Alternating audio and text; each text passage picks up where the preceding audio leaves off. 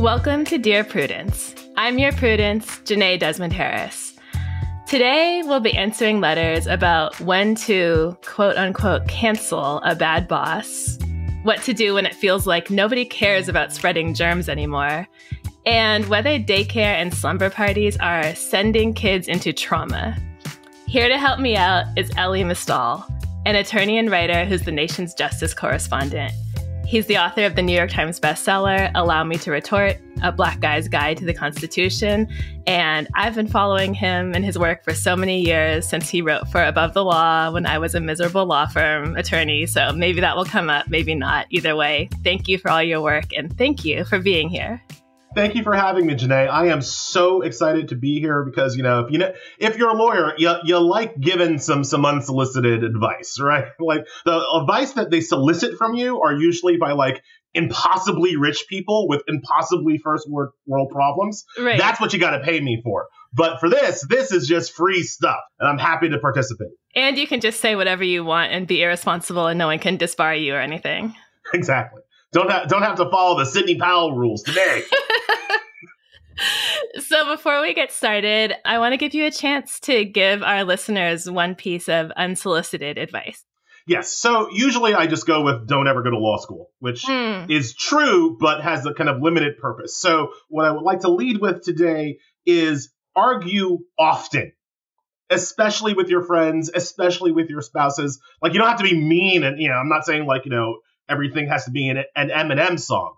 But like, argue often, because in argument, you're going to learn something. You're going to move forward. You're going to build your relationship. I hear all these people who say like, oh, me and my partner, we never fight. Like, what the hell is wrong with you?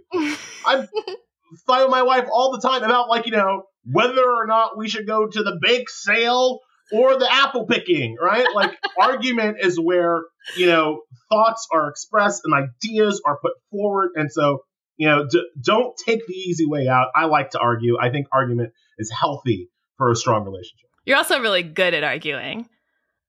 And my wife's a lawyer, too, so it's not like I just roll over her or anything, right? I wish I could roll over her sometimes. Doesn't really work out that way for me.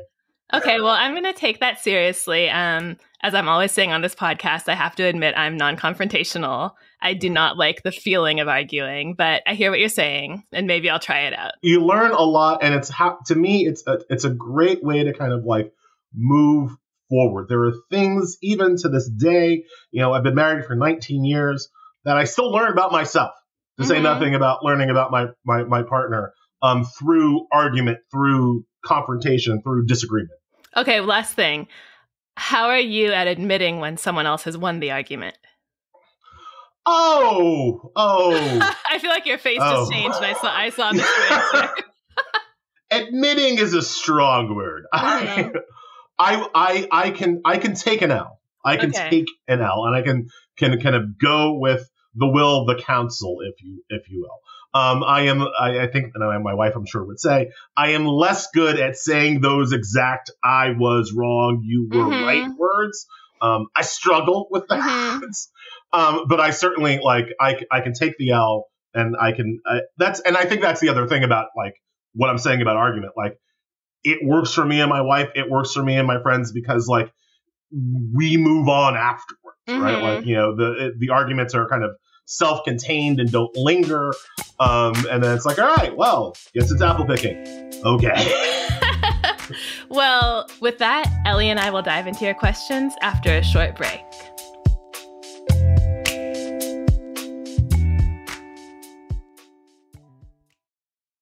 Can't get enough Dear Prudence? Then you should definitely join Slate Plus, Slate's membership program. You'll get to hear me answer an extra question every week just for members. With your subscription, you get ad-free listening across the Slate network and unlimited reading on the Slate site, including all Dear Prudence columns, past and present. Go to slate.com/Prudie Plus to sign up. It's just $15 for your first 3 months. Again, that's slate.com/Prudie Plus. Welcome back. You're listening to Dear Prudence, and I'm here with Elie Mystal. Let's get started with our first letter. Odd man out.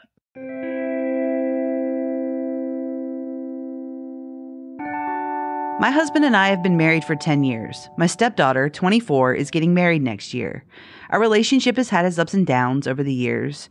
My relationship with my husband began as an extramarital affair, which I'm not proud of. We all lived in the same town, and my children and my stepchildren attended the same schools. The affair became public, and the situation was painful and embarrassing for everyone. We have apologized, and I thought we were past all of that. But now my stepdaughter says she does not want me to attend the wedding. My husband wants to go anyway. I want him to put his foot down and tell her that he will not attend without me. I'm not sure how it will work out. So I don't want to come off as a cheating scold here. I live in the world. I read hundreds of letters about people's messy lives every week. I know infidelity is common. I know that while it's bad and unfortunate, it's not the worst thing in the entire world. It doesn't make you the devil. In fact, controversial opinion, I think some relationships need to end, and infidelity can be the way out. That said, you cannot expect to engage in infidelity and not experience any negative consequences. Like, that's not the deal. In exchange for getting the person you want to be with, you might get judgment. You might get embarrassment, you might get distance from those around you, and yes, you might not be welcome at certain weddings. I don't know, what do you think? Look, first of all, when the lady says, I thought we were past this, right. Yeah, you thought wrong. Right? You were incorrect in that assumption, obviously. I'm really focused on the wedding aspect because it bothers me because the idea from this letter is that the wedding is about her, and it ain't. Right. It's about the kids. It's about the daughter. You don't get to invite yourself to nobody's wedding, right? You don't get to make that day about you. And why would you want to? Right? Like, look, and the idea that you, who, again, had this extramarital relationship, are going to come to the daughter's wedding where the daughter's mother is going to be there. Are you kidding me? Right. And then you want to say, like, no, the girl's father can't come on. Right? So, look. You were talking about the realness of the world. I have experienced that too. I forget which wife or girlfriend my father was on at the time that I got married. Like I had lost count by that point. But he didn't bring the woman to my wedding with my mother, right? And you know what? I didn't have to ask him. He was able to figure that out on his damn own to not bring some other woman to the wedding where my mother was going to be sitting there. So I think this is an easy question. I think that her problem is that she's making this about her when it's really not. Absolutely. And you're so right about, I thought we were past that. I mean, that's something you say for like, I spilled a glass of red wine on your white couch and I apologized and paid for it to be cleaned. And now we're past that. You don't get past taking part in tearing up someone's family. And don't get me wrong, the dad is the one who's really to blame, right? He's the one who violated his marital vows. He's the one who owed his daughter and his wife something. But life is not fair. And she loves her dad. She doesn't love you. That's just the way it is. She wants her dad at her wedding. There are people who get past that, but it's their decision when they're past that, not your decision it's her decision when she's past that. She's obviously past it enough with her father that she wants her father at the wedding. She doesn't want her stepmom at the wedding. That is her call. And again, think about how unpleasant it would be to know that you forced your way in. And you're sitting there knowing that the daughter and all of her friends don't like you. The wife and her friends don't like you. Your husband is uncomfortable because you've forced him to make an ultimatum so that he can have you there. And for what? Is this wedding going to be the event of the year? Like, you know what's going to happen, right? You'll watch them say vows. You'll like eat some food. You may dance to a few songs. You're not missing out on an all-expense paid trip to Europe at an all-inclusive resort. It's a wedding. It's like 6 hours, and it's not that great. And again, it's not your 6 hours. Right. It's hers. It's so, I think, simple. There's a whole other thing where like people, kind of as you're getting to, where people act like, you know, going to a wedding is like that time where you bring the date, where you test it. Like, no, that you should go to the wedding in the most anodyne way possible, to just sit there and clap and celebrate for whoever invited you. Don't bring any extra drama to their day. Their day is, trust me, stressful damn enough. right? Just be there, clap, eat your food with your, chew with your mouth closed, and try not to be a problem. Right. And since the letter writer is someone who's inclined to center herself, I would advise her, don't pressure your husband about this. Don't tell him, you have to bring me, you have to say that you won't go. Let him go without you. And I'll give you sort of the selfish angle on that. You want your spouse to have a relationship with his kid. You don't want your spouse to skip his kid's wedding. His connection to her and his happiness is like one ingredient in your collective emotional well-being as a couple. And it's actually not in your interest to like take that away from him. I completely agree. I would also say, just as a parent, never make me choose between my kids and something else. Right. Never. Right? Because that's never a choice you want to be on the other side of. Right. I mean, yeah, right? Don't do it to yourself. Right. That's not the path to happiness. Right. If the father has mended relationships enough with his daughter that his daughter wants him at her wedding, that is their deal, and she doesn't have an end to that. I would go so far as to say this: if the daughter doesn't want her if she was the actual biological, mother, and the daughter didn't want her at the wedding, then she shouldn't go to the wedding. Mm-hmm. Right? Like, again, because it's not about the parent, it's about the person who is getting married. Exactly. Just give them their day. Yeah, skip the day. Go do something nice for yourself. Call a friend. Your husband will be home in like 6 to 8 hours, and everyone can move on. Right. And maybe this is the indication that you have more mending to do with your stepchildren. Yeah, maybe it's an indication that we aren't past that. Right. Important piece of information. Okay. Our next question is titled, To Cancel or Not?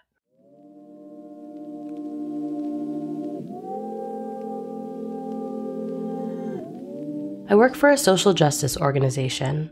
A few years ago, a colleague of mine, Brad, whom I was somewhat friends with, was canceled very publicly for an offensive social media post he had written long before he had joined the organization and had no longer even remembered writing. Many argued that this colleague should be forgiven because they were clearly no longer that kind of person or held those beliefs. His semi-supervisor, John, disagreed, however, and took pleasure in publicly humiliating him, even denigrating him to the media and eventually successfully getting him fired. Cut to now. I recently discovered that John has a pretty awful skeleton in his own closet. Like Brad, he had penned a highly offensive social media post years back before he joined the organization. Moreover, this post is way worse than Brad's ever was, and actually targets Brad's ethnic minority group. I had always wondered about John's over-the-top, unprofessional behavior towards Brad during his public demise, and now I've seemingly discovered why. My question is, do I now try and cancel John? I am of two minds about this. On the one hand, John's social media post is genuinely horrible, and I don't think he has changed for the better since he wrote it. He continues to criticize this ethnic group, albeit always just skirting being obviously racist. I'm afraid he will never be held accountable if I don't alert the media or others about this.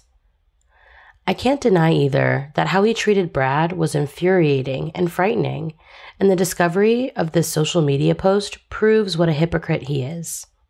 He is also often sanctimonious and acts like the moral voice of our organization. So, part of me feels that exposing him would be karma. But on the other hand, I've always been against cancel culture. At least if it's clear that the person has already changed for the better. He hasn't, but still, would exposing him make me a moral hypocrite too? I would also have to try to expose him anonymously, because doing so openly might jeopardize my job. My spouse says not to, that nothing is ever anonymous, but the thought of him getting away with it infuriates me. What should I do? So I was trying to figure out what bothered me so much about this letter, and I think it's that it seems to be from a person who took the sort of long and insufferable debate we all had on the internet about cancel culture 5 years ago and just took all the wrong lessons from it. Like, they have clearly defined quote unquote canceling as a bad, unfair thing that happens to someone who used to be bad and is now good and doesn't deserve it. It's a gotcha where an innocent person who is a bit of a bigot, just like, everyone used to be, right, has their life ruined by people who are out to get them, rather than canceling being a consequence that like flows logically from someone's views or behavior, being seen as a mismatch with their role or making them less appealing or trustworthy. So I just think they're coming into this the wrong way and with the wrong set of values and with the wrong understanding about what it would mean for John to be quote unquote canceled. Yes, this is through the looking glass. And one of the reasons why quote unquote cancel culture gets a bad rap is that people feel like it's because of this, that it's not about what they've done. It's about this like petty revenge thing, right? And that's actually not what it should be. Like if you, I don't know, are a comedian who masturbates in front of your colleagues, you're not being canceled out of revenge. You're being canceled because you're a creepy dude, right? Right. And people don't want to work with you anymore. Right. But the idea is like, oh, we're just revenge, right? And this person is saying like, yes, I'm in it for the revenge, which is, as you say, exactly the wrong reasons, right? Exactly. Now, look, the letter doesn't tell us quite enough, right? Because I don't know what this social media post from John was. I don't know what John's actions are like. And so my thought here is always this. Is the person that you are quote unquote canceling a danger to you or others? Right? Are their views, is their history, is their story the kind of thing that they will do harm to others with using a position of power to do harm to others, right? Right. If so, then you have arguably a moral duty to speak up. If not, if you're not worried that this guy is going to actually do harm to people, you just don't like him and you want to get him back, then no, you keep your mouth shut. I mean, clearly the letter writer is mostly animated by thinking John was wrong and mean in the past and gave Brad too hard of a time and the same thing should happen to him. Right. And I want to give them credit for working for a social justice organization. But I have to say that nowhere in the letter is there a hint of any concern for the potential impact of John's views about minority groups on the organization's work. That would be the big thing, right? Like you said, the power and the potential harm, not even mentioned. And since that's not mentioned, I kind of think that's not what this is really about. The other thing that I think is important to address is the anonymous thing, right? Because first of all, the spouse, 100% right, there is no anonymous. Like you might think it's, but it's not. They'll figure it out, and you always have to operate from the perception that your anonymous tip, quote, media, that it will be found out. Wait a minute. Right? So I was imagining creating a fake Gmail address, taking a screenshot of the post, and sending it to the board of directors. Do you think they would find him out?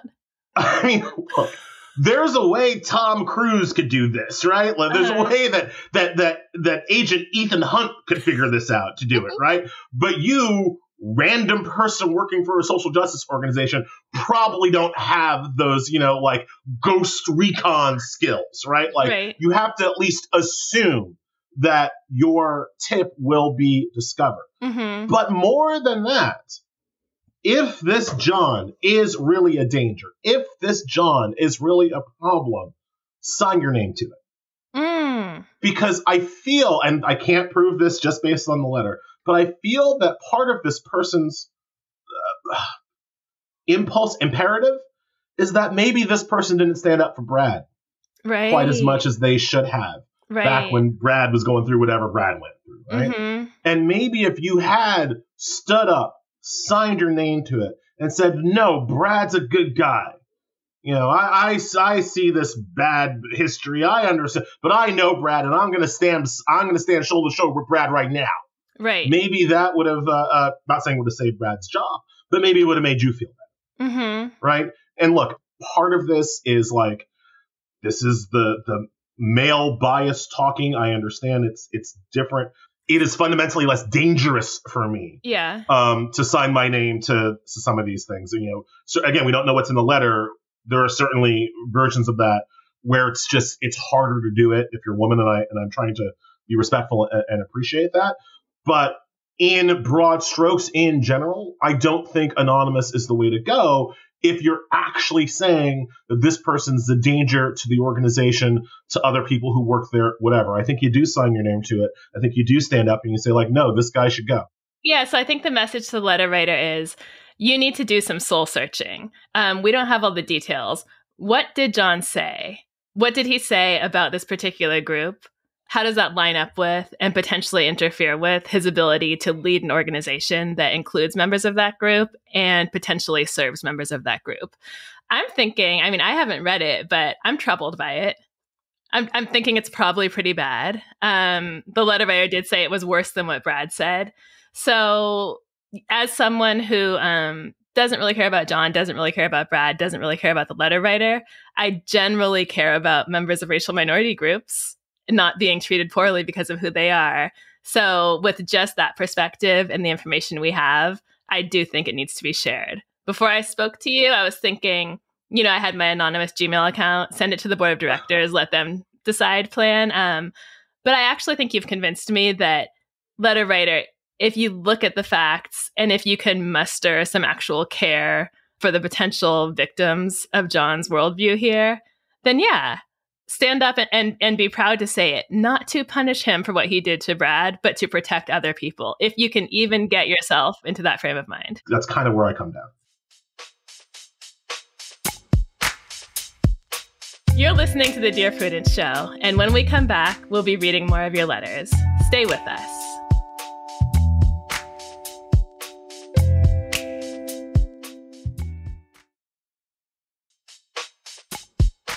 Welcome back to Dear Prudence.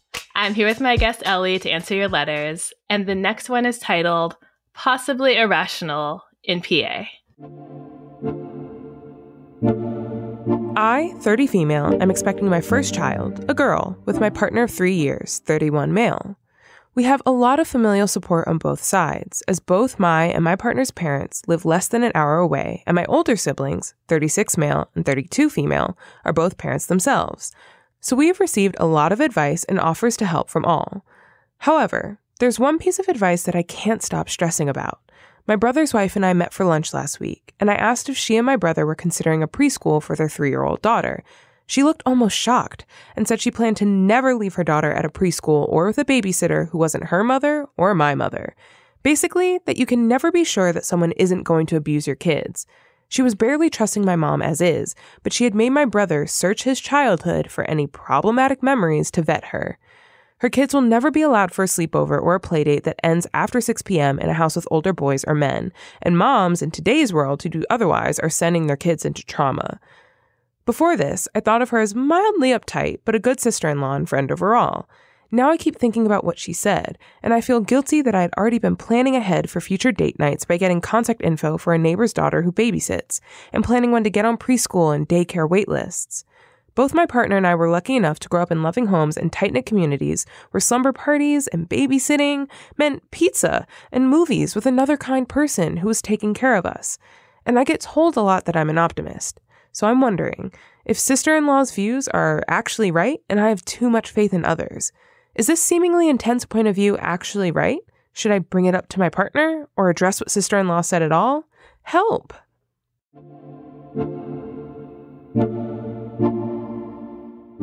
So, Elie, you're a parent. Indeed. Before we get to what the letter writer should say to her husband or her sister-in-law, I just kind of want to unpack the underlying issue, which is basically, should you protect kids from sexual abuse by keeping them close to home? I'm torn about it. What do you make of it? It's a false choice. It's a classic false choice. The sister-in-law has set up a ridiculous situation where either you smother your child and allow them to only see 1 or 2 kind of FBI-approved people, or they get raped, right? Like there's no, like just that's the two options, right?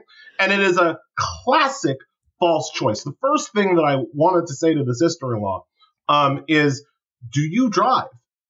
I thought Do of the you same drive thing. with your children in the car? Because statistically speaking, the most dangerous thing you do with your children is put them in the backseat of a car and get on the road. Statistically speaking, right? So, like, I'm pretty sure she drives. I'm pretty sure she takes them to the Costco. And, like, that's worse. That statistically, that is way more dangerous than hiring a babysitter. Now, I'm not saying that I'm cavalier about this issue. I have kids, they're boys. I understand that's going to be a little bit different depending on, I understand that for some people that's going to mean that's a little bit different. But, like, I vetted the holy hell out of any babysitter or caretaker that we had, right? Like, I did my due diligence. I, called the references, I set up the nanny cam, like I did the things, right? But at the end of the day, like, you have to trust. It's not, obviously your kids are too young to trust them. You have to trust yourself. You have to trust your own judgment, because you can't sit on your kids like you're like a hen on top of an egg forever, right? Eventually they're gonna have to go to school, right? My kid right now, as we record this, is on a 2-day overnight school-sponsored field trip, right? It's just, he's in 5th grade. Got to be done, right? What am I going to show up, right? Like hide in buy a different cabin in the woods and with binoculars? Like, no, it's got to happen, right? And look, every parent is going to be different about when that's going to happen. And if I'm glad the sister-in-law has the luxury of being the personal caretaker to her kids the entire time. A lot of parents don't have that luxury. A lot of parents have to rely on daycare, preschool, whatever, because they have to go to work. So I'm glad that the sister-in-law has that luxury. But even with that luxury, eventually you're going to have to put your trust and of their care in somebody else. Right. So I think I don't want to dismiss it as like it's a cultural difference. By culture, I'm not referring to like a certain race or ethnic group. It's just like the way you grew up and what you think is valuable difference. I think there's so many areas in which you're going to have to strike a balance between protecting a child from harm and letting them live life. But living life is defined by your family's culture and your definition of what living life is, right? So I can see from the letter writer's point of view, sleepovers and having babysitters are part of childhood. From the sister-in-law's perspective, maybe they're not, To be fair, I also know some people who are afraid to drive with their kids in the car, right? And maybe that's not an important part of life to them. I reached out to a friend who I know is like a pretty protective parent to ask her if her daughter was allowed to have sleepovers. I know the daughter goes to school and like daycare, obviously, but I was more interested in the sleepover part. And she said she's not allowed to have sleepovers with anyone other than her grandparents unless we're also there. We also won't allow sleepovers at our house unless all the males in our house are not present. We have explained to her the things that can and have happened at sleepovers, where we cannot control who comes in and out of their house, uncles, brothers, friends, etc. Also, no one will be falsely accusing any males in my house of anything if they're home. And I'm like, I want things to go well for my friend and her child too. And if this costs her nothing, I was kind of like, I support it. My weird thing on that, my version of that is, I ask other parents before my kid goes over for a play date, if they have guns in the house. Yes. Yeah. Because I'm not about to let my kid go to even for, a couple hours to go to some house that has guns in the house. Right. Because again, statistically, I know how dangerous that is. Mm-hmm. So again, I think the line for every parent is gonna be different. But I think that but where I react kind of strongly to this, again, to the sister-in-law, is this idea that nobody can be trusted, right? Like that's just not sustainable kind of as they get older long term. That's not sustainable in terms of allowing the child themselves to grow and learn and experience and adapt, right? So like you're gonna have to cut that apron string at some point.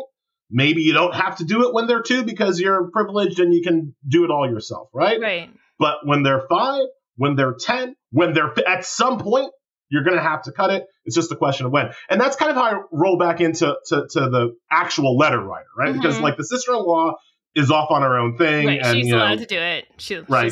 Yeah. Good luck to her. You're right. In terms of the letter writer, certainly when I was a new parent, right? Like you get all kinds of parenting advice from all kinds of people. And one of the dangers I always kind of was struggling against is that the most strict, the most stringent, the most safe advice always seems like the right one, right? Because like in a vacuum, why would you not do the most safe thing, right? And so if anybody else has like an even better safety strategy, why wouldn't you do it, right? Yeah. In a vacuum, from the perspective of an expecting parent. Man, the thing that I would like say to the letter writer is like, life comes at you fast. Mm-hmm. And a lot of these like safety tips, concern things, those fall away as the reality of your life kind of happens, right? Mm-hmm. She specifically referred to the looking up babysitters for date nights, right? Now, it's fine to say in the abstract, oh, we'll just never have a date night. Yeah. But, 6 months, a year, it's 18 months later, you might want a date night. Right. And there's only one way to do it. Right. Right? And that reality is going to hit you, and it's going to change your perceptions of what is reasonable and what is not. And so my advice to the letter writer is just go with it. Again, trust yourself. Don't trust other people. Trust yourself. Trust your judgment. And have that be the story of you. I've made, with 2 kids, you make horrible mistakes with the 2 kids. I for a long time, I wrote, the kid was home. I was kind of trying to write and caretake at the same time. Nightmare. Right. And it was very difficult. And I kind of got to the point where it's like, okay, the kid is fine. When they were kind of crawling around. Okay, the kid is fine in one room when I'm fine in my writing office, and I can do, 10 minutes and I'll be fine. And I came back 10 minutes later and the kid had his hand fist deep in the de-icing salt bucket that I had accidentally laid out. And I was like, shit, I killed my child today. How did I call poison control? I mean, so you're going to make mistakes, right? Mm-hmm. Like things are going to happen. But like the reality is my point with that story is that reality will catch up with you fast. Right. I like what you said about trusting yourself. And I think that was sort of the center of the advice I came up with too. If you don't have a clear sense of your values and the ability to listen to your own instincts, or a plan to turn to particular experts and decide when to evolve and change your mind, you will go absolutely insane as a parent. The decisions from everything from feeding to sleep to screen time, toys, dyes in food, activities, allowances. Are they allowed to walk to school by themselves? Can they take the bus? Can they have a phone? Can they be on social media? Like there are always going to be these decisions. And I worry for the letter writer that if she is easily swayed by other people's perspectives, she's going to be one of those moms who is like sent into a depression spiral by Instagram because it seems like everyone else has it figured out and it seems like everyone else is perfect. And like you will lose your mind trying to chase what everyone does because everyone's doing it differently according to their own values. You've got to just kind of, I actually think for me, once I had my child, my instincts were super strong. I wasn't conflicted about a lot. And the letter writer might feel the same. Like once the child is in front of you, you might just have a sense that you know what the right thing for them is in the context of your family. But you've got to develop a clear perspective and some confidence in yourself, or you're going to be having these dilemmas for the next 18 years from now until prom night. About things ridiculously small. Yeah. You can talk yourself into a fetal position about things ridiculously small. I happen to be amongst my friend group and amongst, even the parents at school. I'm the screen time dad. I'm the I am not actually very worried about screen time. I have all these rules in place about it, but as far as I know, I am more pro screen time than kind of any other parent that I kind of regularly come in contact with. And so, I was kind of explaining this, and kid was in, I want to say, kindergarten or first grade. And they were another parent was kind of shocked that I had just given the kid the iPad and whatever. And so I was explaining my theory, and the parent just looked me dead in the face and was just like, well, I guess we'll see if he grows up to be a serial killer or not. I was like, I guess we will. The parents will get into your soul and find your weak place and crush it. Because you're so vulnerable. It's the thing you care about most in the world. Right. So you do have to, you have to develop a confidence in yourself, in your judgment, and, in the judgment, I think, also of your partner. I kind of started this talking about, the importance of arguing. But part of the reason why it's good to argue is that you develop a real trust for the other person's sensibilities. Right. And so there are things that I wouldn't be comfortable with that my wife is able to convince me to be comfortable with. There are things that she wouldn't be comfortable with that I'm able to convince her to be comfortable with. But, we have a plan and a strategy, and we work together to try to find for the second kid. It's whatever. Enjoy the bag of salt. Right. Didn't kill the first one, ain't going to kill you. But for the first kid, you really do have to develop a internal sense of confidence. So the question, should you bring it up with your partner? Absolutely, yes, because it's worth starting to figure out if you're on the same page, but with enough humility to allow room for the fact that you both might change with new hormones, new emotions, meeting this new little person, new information, new studies, new anecdotal evidence. I think it's most important to identify what your core values are for your child and start from there. One last story. So in the what to expect while expecting phase, my wife starts buying the plug covers, the baby-proof plug covers, and I was going full 1950s sitcom dad. This is ridiculous. We don't need the plug cover. What's going to happen? They're going to stick their finger in the plug, and that's how they learn. I was full that. And my little beautiful cherub crawled near a plug once. I was like, "Where's the plug covers? Oh my God! Please tell me you bought the plug cover." Right. People change when it's real. People change. Again, give yourself the grace to do that. Yeah, I thought my kid wouldn't have sugar until he was 2 because I read that was a thing and I want him to be healthy. And over the weekend, I was trying to force feed him mango sorbet because he had a cold and hadn't eaten. He didn't want it. I was like, eat it, please. Anyway, so things change. You do not need to emulate your sister-in-law. She's going to do her own thing. But this is a great opportunity to open up a conversation with your partner about what you are going to do. This is Dear Prudence. We need to take a break, but when we come back, more letters from you and advice from us. Stay tuned.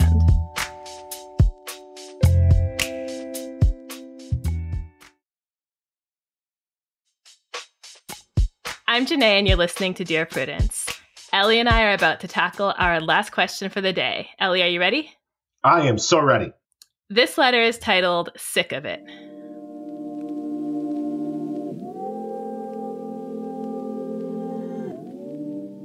I'm a generally healthy person and not at high risk for complications from COVID, but it doesn't mean I want to get it again or any other illness for that matter. I'm glad life activities have pretty much returned to pre-pandemic routines, and I understand that there is always risk in picking up a bug in public spaces because not everyone knows when they've got something contagious, and some people don't have much choice about going to work or doing other essential tasks while sick. Hopefully they mask. But I can't wrap my head around why so many people are showing up sick to social events, exercise classes, or even offices where working from home is allowed. Part of me is angry at others for being so inconsiderate, but the part I struggle with most is feeling anxious and sometimes trapped next to a sick person, like when they start hacking and blowing their nose in the middle of a yoga class, or complaining about their body aches at dinner. Am I overreacting? Is there something I can say or do in these situations besides mask up or leave? I can't understand why no one else seems bothered, and it really sucks the fun out of whatever we're doing to be hypervigilant about other people's coughs.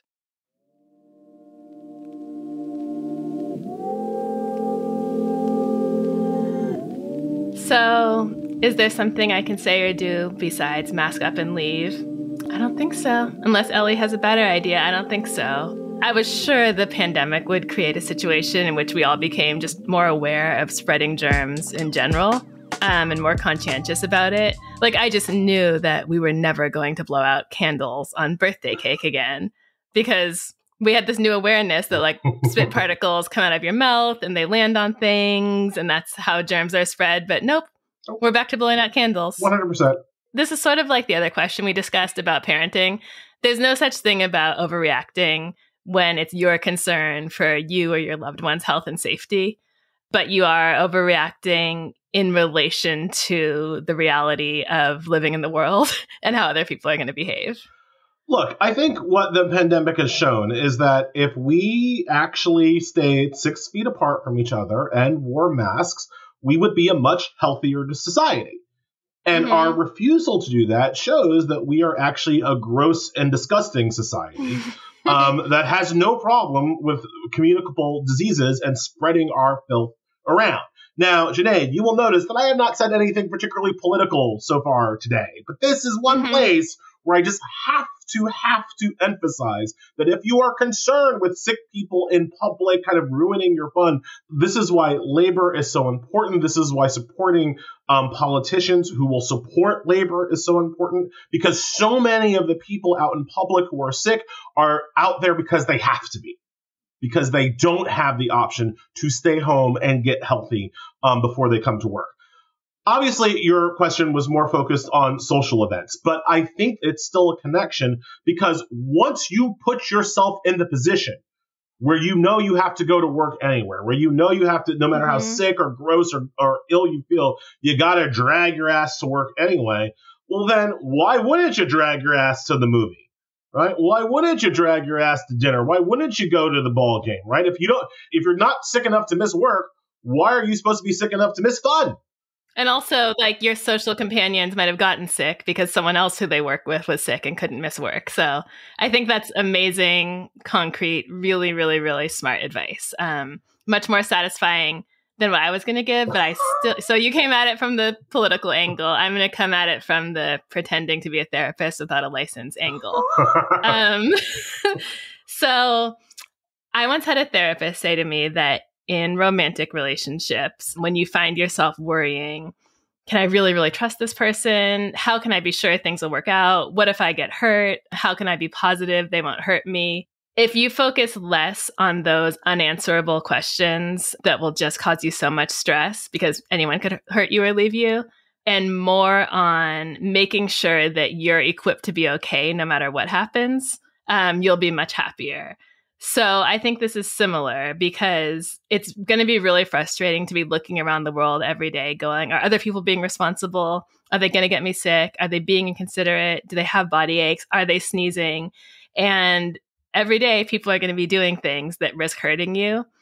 A healthier way to approach it might be to think about, what do I have in place to decrease the chances of getting sick? And also to be as sure as possible that getting sick will be something that I can manage. So whether that's like you said, masking, perhaps like skipping certain events that seem like they'll be super spreader moments, having your illness supplies at home, having your little pulse finger thing that we all had during the pandemic at home, keeping track of how many sick days you have. If you live alone, setting up a friend who will be the one to bring you stuff. Deciding in advance what symptoms will cause you to go to urgent care or see your doctor. It might just help emotionally to feel like you're more in control and you're more prepared for the worst case scenario that, yes, one of these people is eventually going to put you in. Look, I like the pandemic insofar as that it turned out I have a little bit of the Emily Dickinson in me. Right? Like, kind of living in my own personal fortress and not having to interact with people was actually great. I can entertain myself just fine without going to some of these events. And the other thing, and we've talked about kids so much in this episode, but like, it was also that the little petri dish disease vectors that are children were also kind of self-contained, right? Because most of the times that I get sick, it's not from somebody on the subway or somebody in Times Square. It's from my kids coming home from school, right? And again, like kids got to go to school. Sometimes kids are going to be sick when they go to school. We know kids are notoriously bad at personal hygiene. That's just part of being a child. And so they bring the diseases home. And a lot of times they're fine and the parents are the ones who get sick. And that's still pre-COVID and post-COVID. That's where like 90% of my illnesses come from. And, also sometimes I go to Vegas, play poker, and then I come back. And get everyone both sick. Broke and sick. But other than that, right, it's usually the children. So, you're going to be exposed to illness. And I think that the frustrating thing, and I get the frustration from the letter, is that we figured out how to stop a lot of it, right? We actually figured out how to stop a lot of disease spread. And it is with social distancing, and it is with masking, and it is with people washing their hands, and it is with people staying home and quarantining when they're feeling ill, right? Like we actually figured out how to stop this. We just don't care anymore. Right. And or people have decided that it's more important for them to just live life. Or the bigger issue, I think, is the one you pointed out before. A lot of people don't have a choice. Right. And so we are now in that situation where we know how to stop it, but have chosen not to. And I get that frustration. I sometimes feel it too. But there's nothing you can say to. You have to understand, you're not fighting an individual person with a cough. You're fighting a societal kind of construct. Right. It might feel better to focus on that one societal construct and less on the 57 people you interact with every single day, because that's a lot of instances of frustration if you're going to feel it about every individual. Exactly.